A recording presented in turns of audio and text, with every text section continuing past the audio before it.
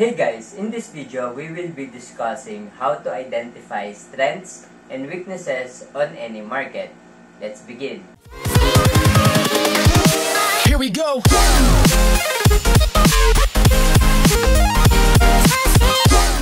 So this is our agenda for today. So I created a very simple methodology or steps para tulungan niya tayong sagutin yung ating question on how to pinpoint strengths and weaknesses on a market. So, ang pinaka-priority dito is kailangan nating identify kung anong current phase na siya ng market. So, we have already tackled this. You may check my previous video kung saan is tinackle natin ang pag-identify ng market cycle. So, ang main focus ng ating video is regarding chart patterns and candlestick patterns. So, itatry nating intindihin yung concept behind them without memorization. So, with that is kaya nating identify kung bakit ba sila gumagana, kailan sila best na gamitin, at kailan tayo dapat mag-stay out pag nakita natin itong mga chart patterns nito.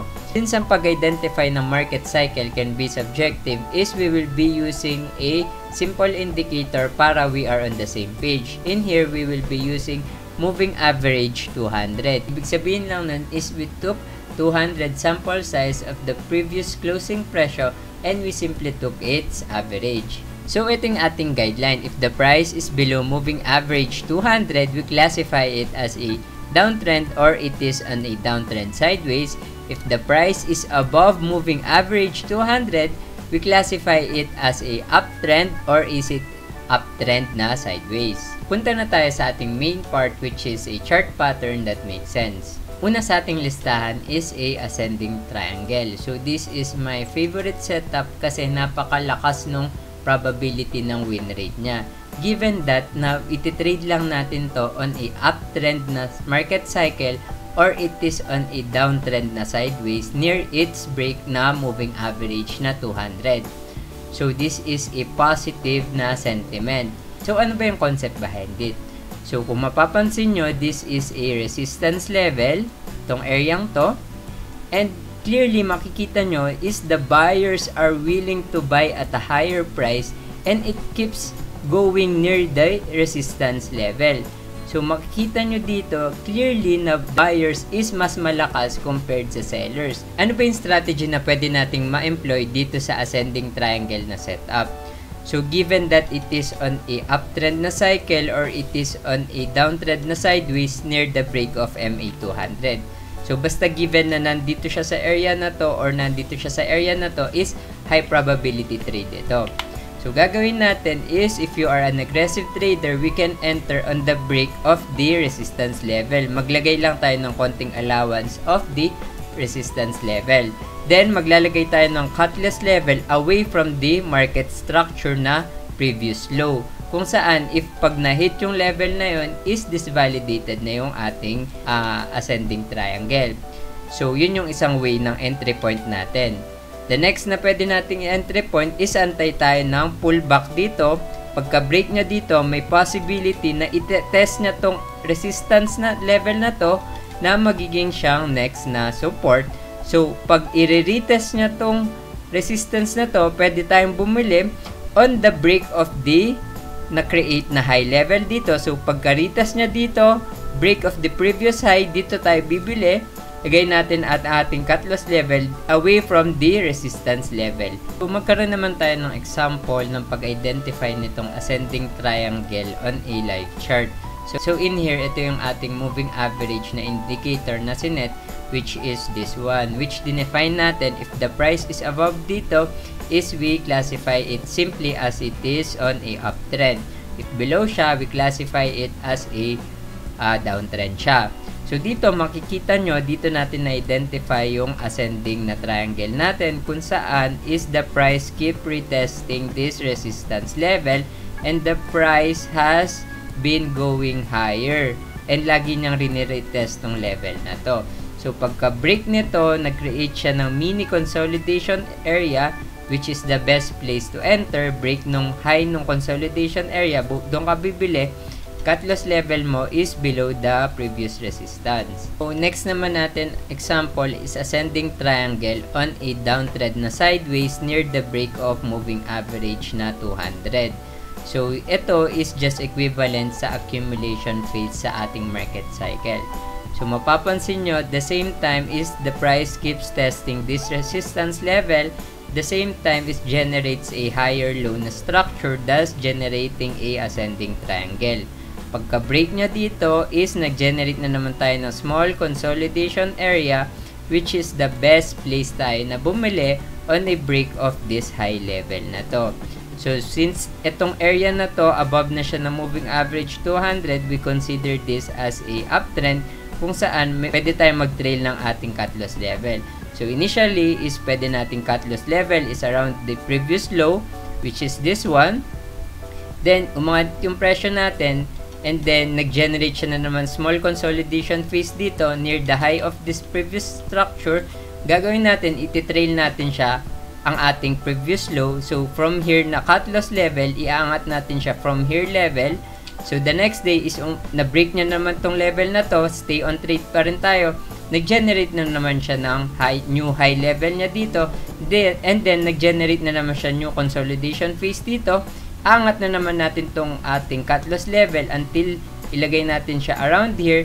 And thus, after this is na-hit ang ating cut loss level. So, basically, ito yung ating reward. So, this example naman is ascending triangle on a downtrend na sideways near the break of the moving average na 200. So, parang same siya ng market cycle na to, which is, we can say it is on a accumulation phase, which is transition from downtrend to possible na uptrend. Unfortunately, this is a failed setup, which naiwasan natin kasi it was not able to break the high of this resistance level, thus hindi tayo nakapag-position ng trade na to. So, ito yung importance ng buy on break strategy kung saan is bibili lang tayo on the break of the structure of our setup. So, what if nakapag-identify tayo ng ascending triangle but it did not met this condition? So, clearly, yung market cycle na to is on a downtrend. So, there is no way na nasa downtrend sideways tayo kasi napakalayo niya sa ating moving average na 200. So, clearly, we should not take this trade kasi sabi ko kanina, ang ascending triangle is high probability trade only if we met this condition. So, the next day, let's check yung price action na nangyari. So, what happens? The price gets lower. So, it so happens, itong area na to is hindi siya ascending triangle, thus we consider it as a continuation pattern or a flag pattern. Ang next na chart pattern natin is a continuation pattern, also known as a flag pattern. So, ang condition natin dito is dapat it is on uptrend or it is above the moving average na 200. With that is we have a positive or bullish na sentiment. So, ano ba yung concept behind a continuation pattern? So, basically, since meron tayong previous moves na pataas, is meron mga tao na hindi nakasakay dito sa previous move na to. So, yung mga tao na hindi nakamove nito is meron silang emotion involved na fear of missing out. So, the next day na magkaroon tayo ng small contraction ng price or consolidation or konting pullback na yon is pag-break nung high nung consolidation natin, is i-continue niya yung trend na yon. Bakit? Kasi is maraming tao na abangers dito, maraming experienced na trader or mga practical trader na nag-aabang dun sa break ng ating consolidation phase kasi potential niya i-continue yung trend. So, maraming mga potential buyers dito sa area na to. So, once na break itong area na level na to, definitely i-continue niya yung trend since nga meron tayong positive na sentiment sa ating cycle. So, ito yung example natin as a continuation pattern on a uptrend or flag pattern. So, if you are a trend following and you were not able to capture the trend or start of the trend, do not worry. Ang gagawin mo lang is mag-aantay ka ng small consolidation or small pullback. Yung break nung high nun is saka ka bibili. Kasi with that is you have a better risk to reward na setup. So, example nun is, for example, ito, meron kang previous move na pataas, is meron kang small consolidation na area nito. Possible na strategy mo is bibili ka ng break ng high nito, cut loss level mo is dito. With this, you have a better risk to reward na ito, compared naman, bigla ka lang papasok dito, and yung cut loss level mo is dito pa. So, ang layo nito. So, for example, hindi ka pa rin nakasakay itong level na to, and umangat siyang paganto. Sabi mo is vertical na ito, bababa na to. Pero always remember that in market is what's high can still go higher and what's low can still go lower. Ang reason behind this is the sentiments of the participants. Kapag overly excited sila is the market seems always going up with always small of contraction of price. So gagawin lang natin is we buy on the break of the high of this consolidation phase, and our cut loss level is the previous low of the consolidation phase, and what we do is we trail our cut loss. Every time na umangat ang ating previous low is doon natin iangat ang ating cut loss level. So ibang example naman ng continuation pattern natin. So dito makakita tayo ng ascending triangle which is a valid setup because it is above the moving average na 200, and we can say na yung ascending triangle is just a form of continuation pattern. Basta any form na meron tayong contraction is we considered it as a continuation pattern for as long as it has a previous move and it continued the trend of the market, and we consider it as a continuation pattern. Always remember na sinasabi ko is we do not need to memorize the chart patterns. All we need to do is understand the concept or reason behind them. So punta naman tayo sa chart pattern kung saan meron tayong negative sentiment or short na sentiment. We have a bearish sentiment dito or negative sentiment. So if you are only a long trader, ibig sabihin nun you only want the price to go up or appreciate, then you should stay away from the market if nakakita ka ng ganitong setup. Kasi you are anticipating na yung price will get lower. So ito is ang ating condition is dapat nasa downtrend na siya, or it is below the moving average na 200, or even it is on a distribution phase ng ating market cycle, or it is under the uptrend na sideways which we can see here. Ito yung ating concern na market cycle na area. So, una sa ating listahan is the descending triangle. So, the descending triangle is just the opposite of the ascending triangle. Dito is meron tayong previous move of the price which is pababa. So, in here, clearly makikita natin yung sellers are mas malakas compared dun sa buyers. Kasi mapapansin nyo is yung sellers is always nilang pinupush yung price lower in this support level na to. So mapapansin nyo, the buyers are not able to counteract the pressure of the sellers. So mapapansin nyo, the price seems to be getting lower na pa ganon. So dito, clearly na ang sellers natin sila ang malakas. So basically, if you are long, is you should stay out of the market pag nakakita ka ng ganito. So after ng descending triangle, we have a continuation pattern or a flag pattern in a downtrend. So basically, it's just like yung na-discuss natin kanina, which is a consolidation phase between the downtrend kung saan is finurther niyang pre-move or kinontinue yung trend ng market. So ito yung example ng descending triangle in a distribution phase or in a uptrend na sideways. So makikita nyo bakit siya uptrend na sideways, kasi above pa siya nung ating moving average na 200. At the same time, yung previous move natin is a uptrend. Kung saan mapapansin nyo is nag-generate tayo ng small consolidation phase dito, which is the same as this one, itong distribution phase na to.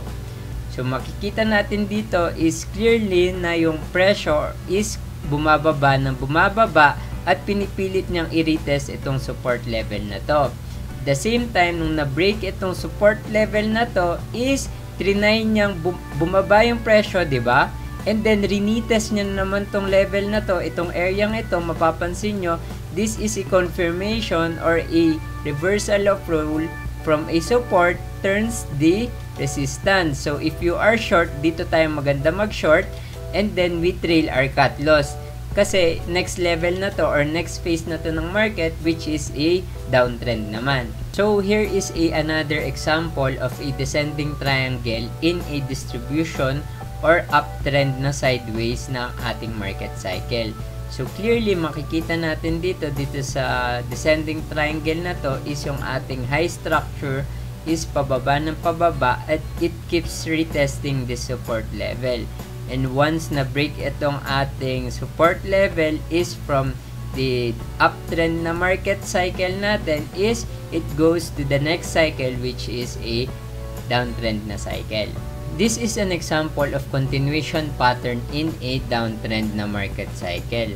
So dito, clearly makikita natin is yung sentiment is negative. If you are a short trader, is dito tayo papasok. But if you are a long trader, you should stay out of the market pag nakakita ka ng mga flag pattern kasi we are anticipating na bababa pa yung presyo. So as you can see, as a example ng short trader is enter ka on the break of the support level and cut loss level mo is on the high of the consolidation phase. So ayun, ito yung ating risk na ratio. So dito sa example ng consolidation na to or flag pattern na to in a downtrend is enter ka on the break of this low of this market structure. So enter ka dito, cut loss level mo is around possible na dito na. So ngayon, ito yung current na setup natin kung saan meron tayong contraction of price. Mapapansin nyo dito is I'm anticipating na mag-continue pa or mag-further pa yung ating downtrend. So punta na tayo sa ating next setup, which is a reversal na chart pattern. So dito sa reversal na chart pattern is tinatry nating i-capture yung bottom ng downtrend. So ang condition natin is from a downtrend na move, then we should have yung current phase natin is nasa downtrend na sideways or nasa accumulation na phase tayo. So in this example, nandito tayo sa part na to, itong accumulation na phase na to. Meron tayong previous na downtrend na move, tas meron tayong contraction or ranging na price kung saan is parang yung moving average 200 natin is parang dumidikit siya dun sa ating current price. This pattern is called a double bottom pattern or also known as a W pattern. So as you can see, the previous move, it is clearly on a downward or downtrend na market cycle kung saan it generates a lower high na structure and a lower low na structure.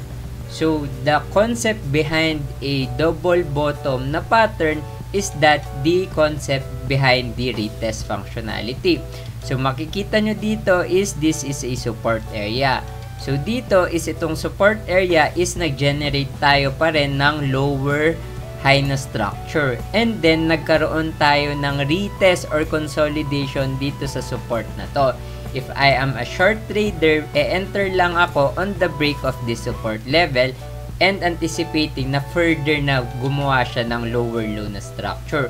But that did never happen. At the same time, it breaks the high of this level and created a new high in here kung saan na-disvalidate na niya yung ating lower high na structure and it generated a higher high na structure. Minimin lang nito is yung downtrend natin is humihina na.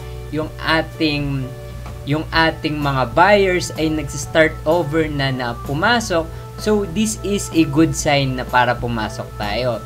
So paano ba tayo pumasok or paano ba natin i-trade ang W or bottom pick na pattern? Personally, ang napakahirap niyang i-trade kung saan is bibili ka na on this consolidation phase kasi nga clearly na nasa downtrend pa tayo. For me, personally, is itatry ko muna mag-generate siya ng new high structure para i-disvalidate niya yung ating downward na cycle. So dito ko palang na-confirm na meron tayong ay new high na structure. The same time, nag-generate siya ng pullback dito. So, personally, for me, dito pa lang ako papasok dito sa area na to.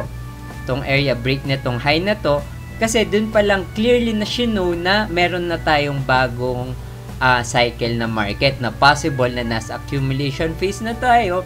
And next step ng accumulation is hopefully nasa uptrend na tayo. Ang next na variation sa ating reversal na chart pattern is a V pattern. So kung isipin mo, ang V pattern is just from a sharp decline ng market is biglang umangat na yung presyo na never na niyang i-retest yung previous na support na level na yun. So paano ba natin i-trade itong V pattern na to? So personally, ang gagawin ko lagi is gusto ko munang i-disvalidate yung downtrend na ating structure. For this example is meron tayong parang trend line dito na resistance. So, makikita nyo dito sa part na tong area na to is meron tayong break ng ating previous na resistance level. Doesn't confirm na nasa new trend na tayo or uptrend or nasa accumulation na tayo kasi hindi pa siya nag-generate ng new high level. So, pagkadating dito, meron tayong small pullback. Dito sa part na to is parang medyo positive na tayo. Kasi retest na niya yung previous high level. Thus, yung break nitong area na to is signifies na meron na tayo new cycle or new phase ng ating market. One thing na maganda sa trade na to is pagka-break na tong resistance level na to is same resistance level siya ng ating moving average na 200. Thus, pagka-break niyan, it confirms na nasa new trend na tayo or nasa new cycle na tayo, which is on a uptrend na. Itong part na to, I don't think so nagdito ako papasok kasi ang aking iniisip is swing trade ko lang siya in this nearest resistance, itong part na to. So, kung bibili ako dito sa break na tong consolidation na to, is maliit lang yung aking risk to reward na ratio kasi sa downtrend pa yung market natin. Yung rule of thumb ko, pag nasa downtrend ako, is magsuswing trade lang ako. Another type of a reversal chart pattern is called a cup handle pattern, kung saan is yung itsura ng pattern na to is para yung ating mug ng kape. So, unlike the V pattern, rapid yung decline ng price and mabilis rin yung angat ng presyo. Unlike dito is gradual yung ating pagbaba and gradual din yung ating pagangat. So, basically, itong pattern na to is just form na meron lang tayo na parang flag pattern dito or small pullback. So, ang break ng ating pullback na yun, dun sa high niya is dun tayo papasok. So, if I'm looking a sign of strength dito is mapapansin mo, dito ko i-consider na ang market is starting to go on its accumulation phase kasi nga it generates a higher high na structure. So, I will not still look to go in this trade kasi nga it is still on a down of the moving average 200 and my rule is to swing it on its nearest resistance. Pangit pa rin yung risk to reward niya. So, gagawin ko is bibili pa rin ako in this break of this level na to. Itong area na to, dito ako consider na bibili kung saan is kinonfirm niya na na-break niya tong handle natin. So, ang aking initial na cut loss level, ilalagay ko dito. Ang aking entry point is at the break of this consolidation phase. So, ganun ko iti-take itong cup and handle na pattern na to. Still on a reversal na chart pattern. Ang pinagkaibahan nito is we are looking the top of the uptrend. So, in here, ang condition natin is meron tayong previous move of a uptrend and then we are already in a distribution phase na market. Maganda to para sa mga trend followers na trader kung saan is pag nakakita tayo ng pattern na to is mag-exit na tayo dun sa almost top ng ating uptrend na market. Ang ating main concern dito is itong distribution phase na to. As you can see, this is an example of a double top na pattern in a distribution phase in the topmost of this uptrend na cycle kung saan it failed to create a higher high na structure. So, parang retest lang siya nung ating previous na resistance and confirm niya na it cannot go higher. And this break of this is definitely dapat nakapag-exit ka na. So, ito yung example ng double top pattern natin. So, dito clearly mapapansin nyo is meron na tayong double test ng ating resistance level.